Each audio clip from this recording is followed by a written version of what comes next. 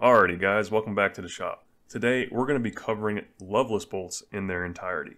These fasteners were made popular by the legendary knife maker Mr. Bob Loveless.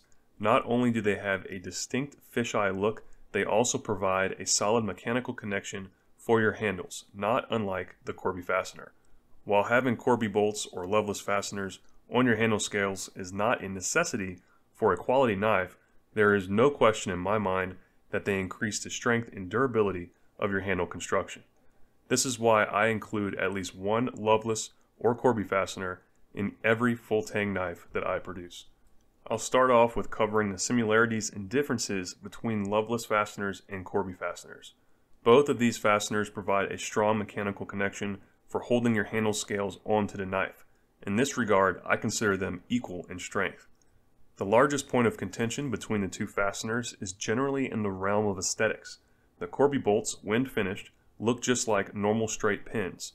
To an observer with no prior knowledge of the knife's construction, they will not be able to tell that the maker used a Corby fastener. On the other side, the Loveless fasteners have a very distinct fisheye look. Even if the nut and the bolt are made of the same material, the observer will be able to see a definite separation of sorts between the nut and the bolt. While some knife makers and enthusiasts dislike this fisheye look, many love and even seek out knives with these Loveless bolts. From the maker's perspective, there are some advantages of Loveless bolts over Corby fasteners. I personally love Corby fasteners, however, they can be finicky. Depending on the width of your handle scales and blade material, the Corby fasteners may need to be adjusted in length so that they will work properly. For instance, if you're using a 1/4 inch handle scales with an 1/8 of an inch blade steel, you may need to shorten a new Corby fastener so that the head-to-head distance is around the 1/4 of an inch, assuming your counterbore is around 3/16 of an inch deep. With the Loveless fasteners, this attention to detail and the length is a non-issue. They have a large width operating range that is solely dependent on the length of the bolt itself and practically will never be an issue for the knife maker. Another victory for the Loveless bolts is that you do not need to worry about the dreaded void space as seen on Corby fasteners if you do not drill your counterbore deep enough.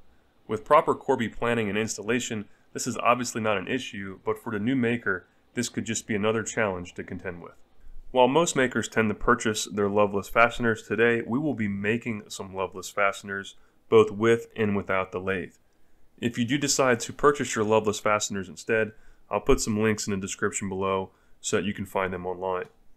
I recently restored this 1937 Atlas lathe, and this is a perfect project to get my feet wet. The first step is to face off this piece of 1/4 inch bar stock and then drill a hole in the center of it. Here I'm using my center drill just to get my hole started, and then I will continue to drill this hole with a number 36 drill bit. This is the appropriate pilot hole to tap a 632 thread.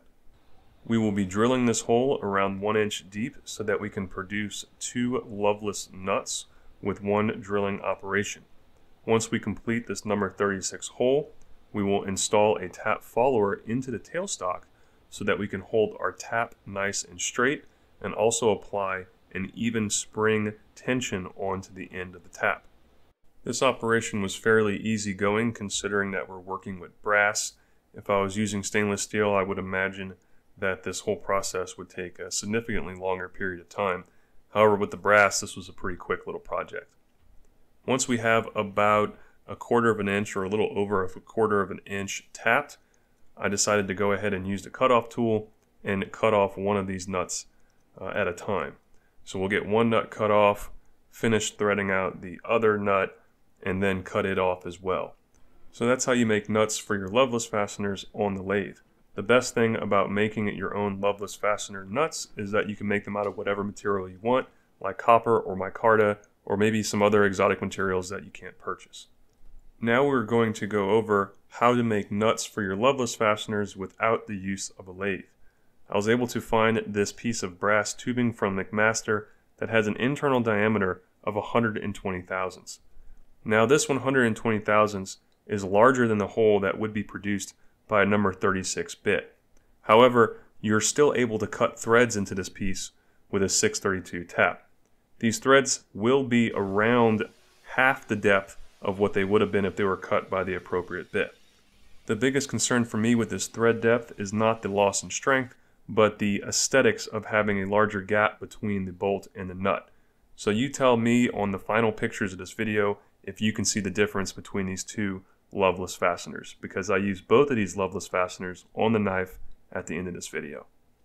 We're now going to cover the counter bore. Both Loveless fasteners and Corby fasteners both require a counter bore tool so that the head of the fastener can sit into your handle scales.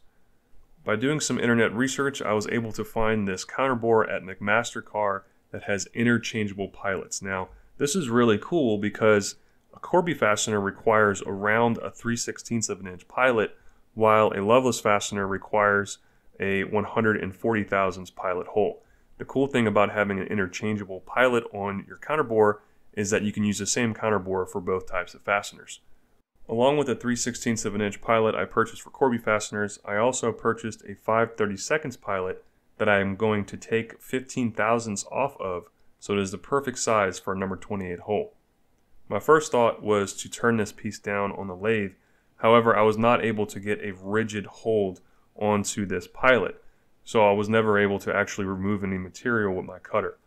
So while it was on the lathe, I took a piece of sandpaper and about 2 hours of my time and slowly took off the OD of this pilot until it was a perfect fit with a number 28 hole. If you don't have a lathe for this operation, the same thing can easily be done in a drill press. So this is what the fit looks like after I remove 15 thousandths from the pilot, and you can see it has a nice smooth insertion into a number 28 hole. If you haven't been able to tell so far, I am a huge proponent of this counter bore from McMaster. I love that you can use multiple pilots with different fasteners. If you're only going to be using Corby fasteners, a good secondary option for a counter bore would be the counter bore from Pop's Knife Supply. Alrighty, so the last portion of this video will be how to install these Loveless fasteners onto your knife. With every knife handle scale installation, all the pieces need to be flat, so you can see that I was flattening these two handle scales on a piece of granite. I then clamped the two handle scales onto the knife so that the knife can be used as a drill guide. We will be drilling 2 number 28 holes for our Loveless fasteners. Once the excess material is removed and the front of the handle scales are finished up, we head on over to the mini mill to drill our counter bores. I like using the mini mill for my counter bores because I can set a depth stop and drill the same depth counter bore on all 4 holes. In this case, I'm drilling my counter bores around 3/16 of an inch deep. Next, we are moving on to the glue up. The first step is to clean all of your components so that the epoxy has a nice clean surface to adhere to. This includes the inside of the counter bores that you just drilled. I put a little bit of epoxy on the head of the Loveless bolt so that I have epoxy in the threads between the bolt and the nut. I also put a little bit of epoxy inside of the counter bore before inserting the Loveless fastener. I get both Loveless fasteners installed on one handle scale, and then I apply epoxy onto the inside of that handle scale. Once we have the epoxy applied to the inside of the scale, we'll set it aside and start working on the other handle scale. In this case, I went ahead and put some epoxy on the flat inside portion of the other handle scale first, and then put the epoxy into the counter bores on the other side. Next, we insert the remaining 2 Loveless nuts into these 2 counter bores on the right handle scale. After the nuts are installed in all 4 locations, we'll put a little bit of epoxy onto the knife tang itself and then start screwing together the handle. I like using the drill here, however you must be very careful so that you do not over torque, over tighten, or break or twist anything on your handle. I normally get it very close with the drill, and then I will finish up the tightening with hand tools.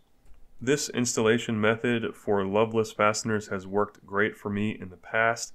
However, if you have a simpler, easier standard operating procedure for installing your Loveless fasteners, please feel free to outline it in the comments below so that not only will I learn, but also the other followers of this channel will be able to learn as well.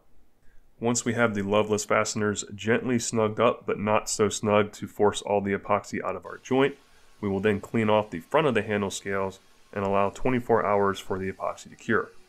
I do plan on producing an entire video on the building of this bird and trout knife along with making a leather sheath for it. However, I wanted to show you guys how the Loveless fasteners we made in this video turned out on a knife. Overall, I'm extremely happy with these DIY fasteners. I don't see any difference between these and the ones that I bought in the past, and I think that I'll continue to make these DIY Loveless fasteners in the future. So if you were on the fence about using Loveless fasteners, I hope that this video sheds some light on the topic so that you have no fear with using these fasteners on your knives moving forward. If you enjoyed this video, please hit that like button down below and consider subscribing to the channel. If you're looking for another way to help the channel out, we've recently opened a Patreon account and would love to have you on as a patron. Until the next time, I'll catch y'all on the flip side.